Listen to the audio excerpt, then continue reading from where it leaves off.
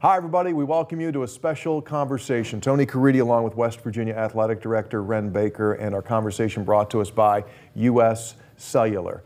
Don't check your calendar yet, but time goes by very, very quickly. And Wren, you are already 60 days-ish into the job, and I know that the first 100 days are always very, very important. Let's kind of give us a lay of the land. On the ground here, I would hate to see your calendar. You've been bouncing. Phone calls, individual meetings. What's the first 60 been like?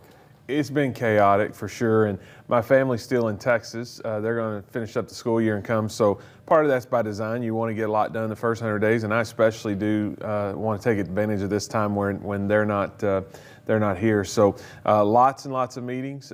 People keep asking me if I've bought a house yet, and I've only looked at one or two. So there just hadn't been a lot of time for that. But after basketball season's over, I know that there'll be a little more time on the schedule, and we're kind of getting past that listening tour stage and starting to think about, okay, what are the steps here we need to take to build out a strategic plan and build out 5-year models for the things that we want to get accomplished. So yeah, what is your philosophy there? So you're listening, and then based upon what you hear, based upon what you see, then you will go back and you will create a plan?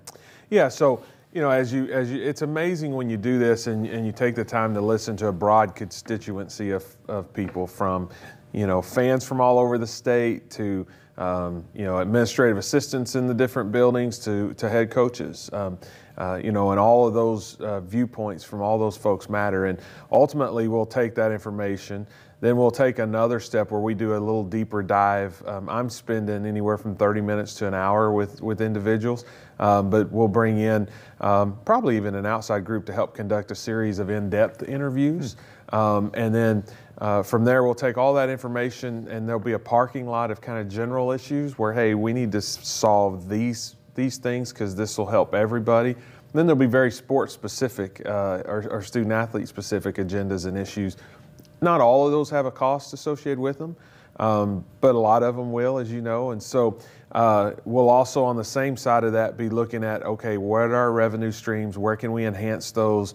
Let's be realistic in our growth projections. And then you really marry those two in a priority order to say, okay, we need to do these things on the revenue side so that we can accomplish these things over here on our strategic plan side.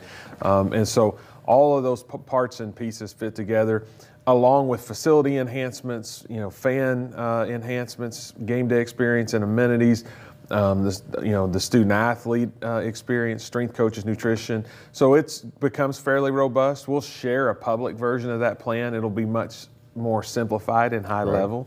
But on the back end, what I like to do is have a spreadsheet with check marks and boxes.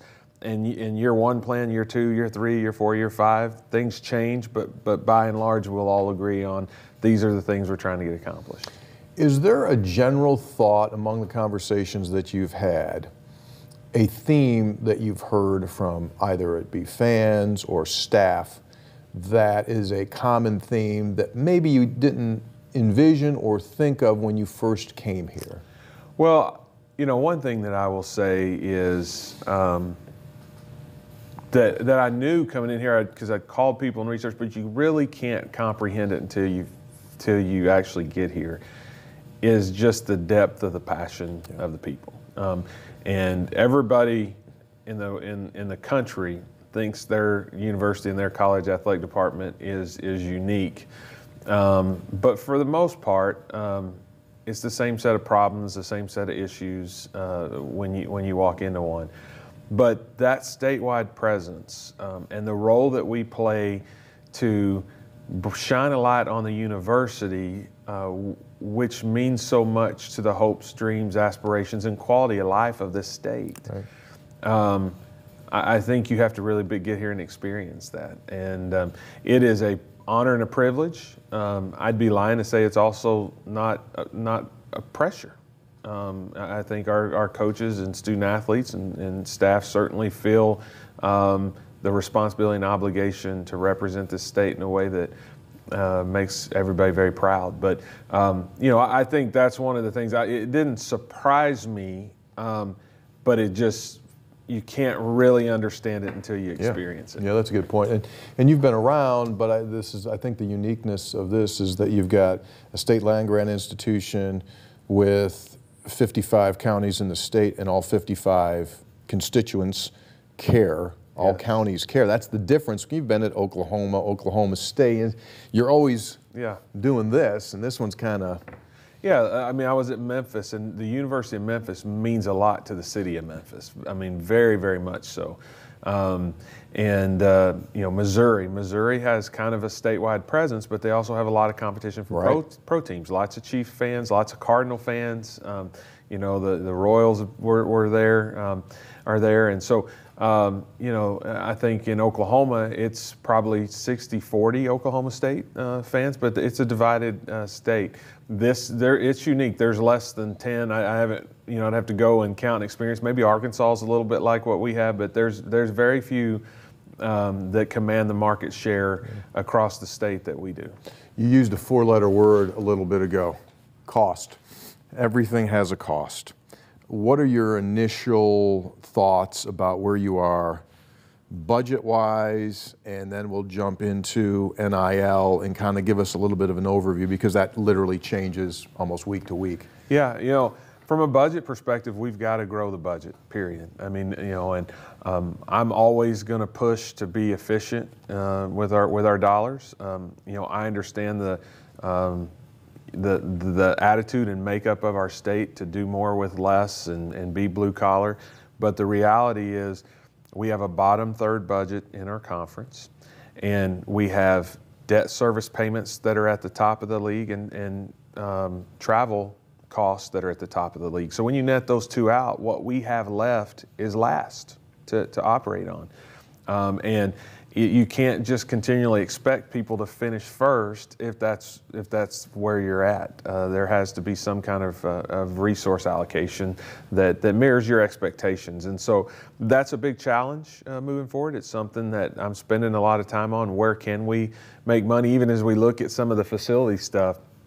How can we not just make this facility better for game days for us, but how can we make this facility where we can host a lot of outside events? And if we can book, you know, $100,000 every quarter in wedding receptions and birthday parties at the Coliseum, you know, we have to look at, not everything's going to be a Grand Slam home run in the World Series. We got to find those singles and put those together, because when you look up and you have 10 things that made you $100,000, that's $1 million, and that's significant when you're trying to accomplish what we're trying to accomplish. So that budget and revenue challenge is real, and that's there.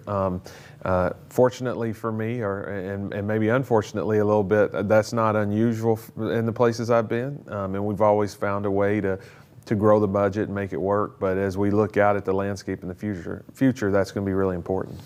You, if I'm not mistaken, you inherited debt at North Texas. You spun that around, and you were operating significantly in the black. So with West Virginia being down here in regard to other Big 12 budgets, how far do you need to go up, in your view, in order to be content or competitive, so to speak? Yeah, you know, I think you always want, we had a goal at North Texas initially to get all of our programs operating in the top half. And then once we got there, we adjusted it and wanted to get them in the top fourth, because you know, you're always trying to get better and you can't stay content, and everybody else is trying to grow their budget too. So you know, I think if we could initially have a goal to get in that top half, based on what we're able to do, you know, I think we can do that. There's two kinds of debt when people think about it. There's accrued deficits that become debt, and then there's facility debt service. The facility debt service isn't in and of itself bad. If you can build suites and clubs, for instance, and the debt service on that's $5 million a year, but the income is $10 million a year, that's good debt. We've made some choices that I agree with, like renovating the Pushkar Center, that we had to do to be competitive, but there's not a lot of revenue coming in from that debt. That's just debt. And so I think as we look at debt in the future, especially here in the immediate future, we're going to have to we're going to have to find a way to have debt that has a dedicated revenue stream. Yeah. In other words, if you spend it, I need to make money. Yes. Where's my return? Yes. Moving ahead, we've got new members coming into this Big 12 conference starting next year. We've got 4 new ones that are coming in. We've got 2 now that have set their date as far as when they're going to depart in Oklahoma and Texas. So in the air, the ever nonstop conversation about potential further expansion. You've been sitting in now on those meetings. What can you share on that? Well, not a lot other than to say Commissioner Yormark is very aggressive. He's always thinking about what's next. You know, I think that's been a change of pace for athletic directors who generally, you know, we're probably guilty of being a little bit ready, aim, and not getting a fire. I think Commissioner Yormark sometimes might be like ready, fire, aim. But together, those conversations, I think we're in a really good place. We're looking progressively, trying to project ahead at the future. And, you know, I think what Commissioner Yormark's done in a short period of time with his team, the CEOs across the conference, the ADs prior to my arrival, you know, the Big 12 was on life support, and I believe now we're firmly entrenched as the third most stable, strong conference. And so that says a lot based on just where we were a year and a half, 2 years ago. And so I think other schools recognize that. I don't know if ultimately that'll end in somebody migrating over, but if it makes sense for the future of the Big 12, makes sense for them, I think it's something that most of our members would definitely consider and look at. Yeah. Well, a lot to talk about. This has been the first part of our conversation with Wren Baker. We'll be back with segment 2 as we look further down the road at West Virginia University athletics. Thanks for being with us. A special conversation brought to us by U.S. Cellular.